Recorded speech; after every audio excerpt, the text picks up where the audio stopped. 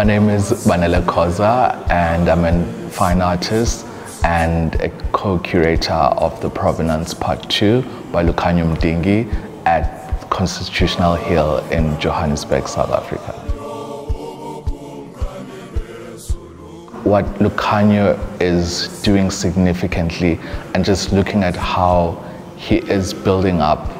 textiles. I think if you look at textiles in the Renaissance period, that is what actually was able to, one, display your access to wealth, but also your difference to, or what would differentiate like people of wealth into like everyone in society. And I think Lukhanyo is now part of the narrative that, one, highlights textiles,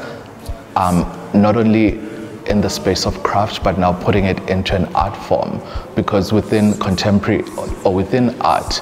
like textile is still seen sometimes as a craft project, but now uplifting it into the high form of art,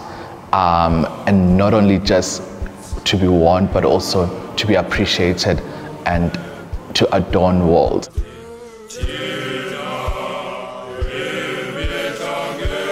Owning my own space and also being a co-curator for the exhibition, I think, and understanding the importance of spaces like this and how they could potentially tell narratives like the Provenance,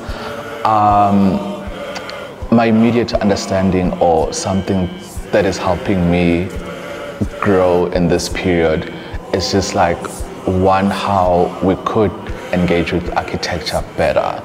And also institutions of this nature, because I think